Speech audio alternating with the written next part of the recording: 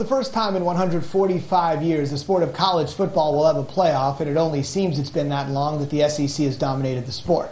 They won 7 of the last 8 BCS national titles, but this year, the preseason number 1, normally, seemingly reserved for a team in the South, is, but in geography only. Florida State's at the top of the poll and the sport, but you can't hold down the SEC for very long. Our next guest is acutely aware of that. He's Edward Aschoff. He covers the SEC for ESPN. Edward, big story, maybe the biggest in the league, is who will take over for A.J. McCarron at Alabama. Where do we stand on that? Well, I think right now it's really a two-guy race between Blake Sims and Jacob Coker. And I think that right now Jacob Coker's swimming a little bit, which is natural. I mean, he just got on campus a little bit ago. Blake Sims has gone through this offense under Lane Kiffin during the spring.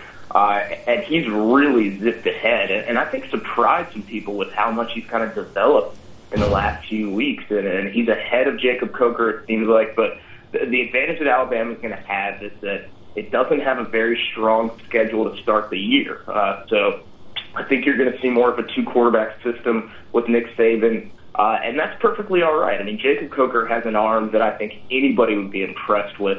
But Sims right now just knows the offense a little better, and it's going to come down to who plays better in these games to start the year. But having 3 games that are kind of tune-up, if you will, before that Florida matchup, which is going to be the best defense they've faced for a while, I think that they're pretty calm and collected with what they see, and they have some time to kind of work on it. Wow, pretty eye-opening stuff, Edward. I think a lot of people had just, Coker is going to have the job as a foregone conclusion, but maybe experience does mean something. We'll see. Another school that's got a quarterback battle between 2 guys is LSU. We've got Anthony Jennings returning, more experienced, and the true freshman Brandon Harris. Where does that race stand? I think it's kind of the same, and it's it was a foregone conclusion in the spring that Brandon Harris, the true freshman, would be the starter. And I think that, skill-wise, he's probably a little more advanced, but obviously, Jennings played a little bit last year, only 5 quarters, but we've certainly seen more from him. I think that it's going to be kind of a touch-and-go situation as well. And I think Jennings might be the guy who starts the season against Wisconsin, but I think that Harris is the guy of the future, and I think that he's going to be the one that all eyes are going to be on. I would be shocked if he didn't play in that first game, and I think he's got kind of a 2-quarterback system as well in Baton Rouge.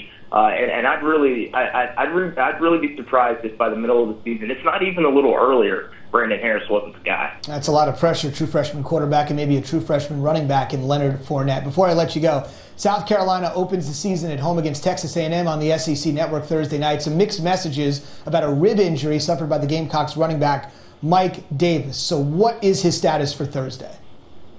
Well, I think we've seen this from the head ball coach before, a little bit of gamesmanship, but I think that Mike Davis is going to play. And it doesn't seem like it's a very serious injury at all. But being a running back and having any sort of rib injury, you're going to take hits. And I think that it's something to monitor as the season goes on. But, again, I'd be shocked if he didn't play in that opener. And one advantage they do have is they don't have to feed him the ball 30 times. They've got some manageable backups. I think Brandon Wiles is a guy that people don't really talk about, but he's a tough runner, was a former walk-on. Sean Carson's really come along, might be a little bit more explosive now and shifty. So even if Mike Davis doesn't carry it a bunch of times in the opener, I think he'll be just fine.